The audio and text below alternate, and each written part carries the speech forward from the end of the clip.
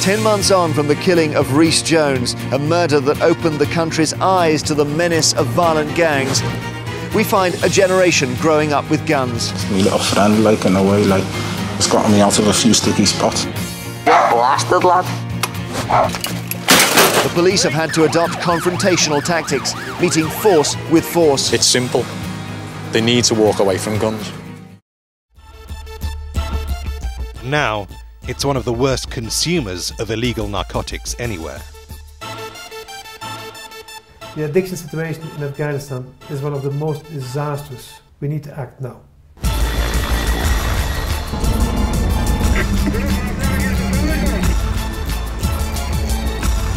The nation's drug habit is tearing society apart, life by life. And on these well-heeled North Tehran streets, there is another car-based activity.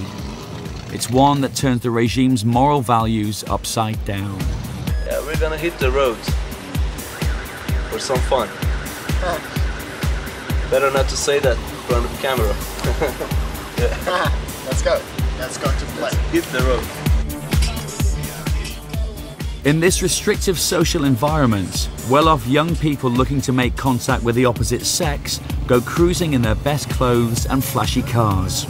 The boys call it Dr. Bozi, which means girl play, and Tehran's infamous Jordan Street is the place for action. Yeah, they're coming.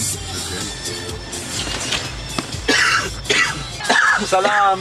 میتونیم با شماره‌هامون رو با هم رد و بدل بکنیم، با هم تماس بگیریم؟ برای بعداً اگر صحبتی بود، چیزی بود.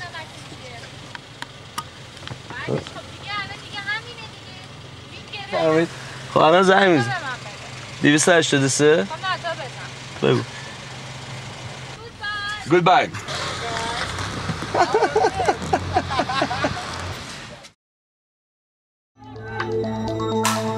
These gunmen might look intimidating, but they are masked simply to protect their identities. They are ordinary men with normal jobs and families at home.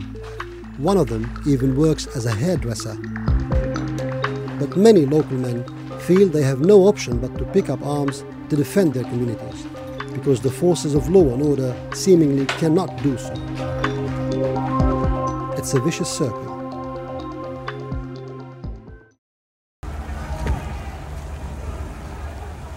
10 or 12 people on bicycles with their balaclavas up who were just circling around waiting for the next chance. And you could see people making petrol bombs with their balaclavas up, then these would be thrown. What really frightened me is the absolute intensity of trying to set fire to the shops, even though there were people living above them. My officers would rather get hurt going forward than going back. There's pops from the various cars. I think some of those are tyres. We're concerned about petrol tanks going. It's too dangerous to get the fire brigade up there. We haven't got the situation under control.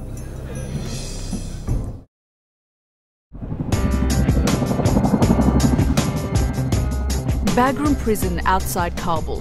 Some have called it Afghanistan's Guantanamo.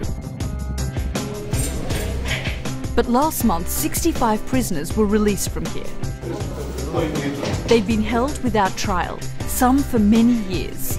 The Americans think they're Taliban insurgents and killers.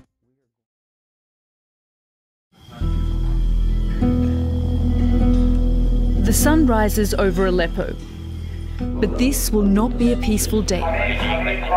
Reports are coming in that a force of rebel fighters is moving in on a nearby regime stronghold known as the Poultry Farm near a place called Tal Azan.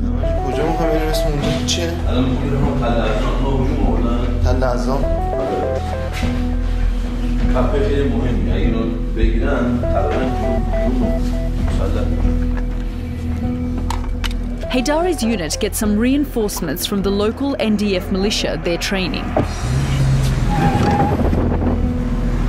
There's no considerate driving style now. This is a military emergency. The 2 truckloads of fighters head to the poultry farm base as fast as they can.